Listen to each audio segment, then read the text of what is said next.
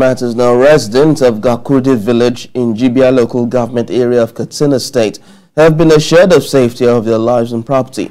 The Commissioner of Police in the state, Dauda Dabban, said this when he took a tour of the village after 12 people were killed yesterday during bandits' attack on the community. TVC News correspondent Abdulatif Yusuf reports. On arrival at the village with the Commissioner of Police and his fully armed escort, we met the grieving community in a prayer session and some groups still discussing the unfortunate killing of 12 people. Funeral prayers according to Islamic rites then followed. The majority of the deceased were shot while attempting to run for their lives.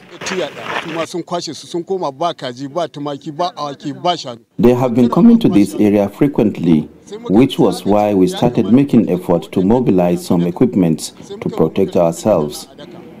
We are not safe at all, and we believe things cannot go on like this. Life is so unbearable.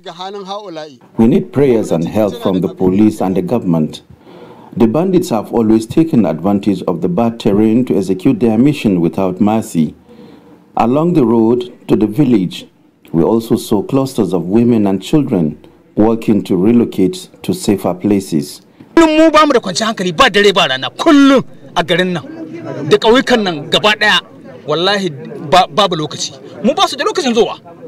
The police commissioner took a tour of the village, inspecting the burned down houses and reassuring people they will get the protection they deserve. We actually felt bad about it, and that's why we came here.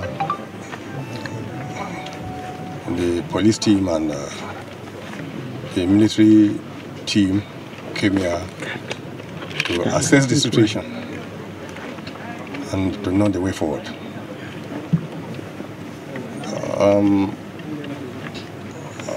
We were told by the village that this is not the first time that they have come here, and even you cannot even see a fowl here now.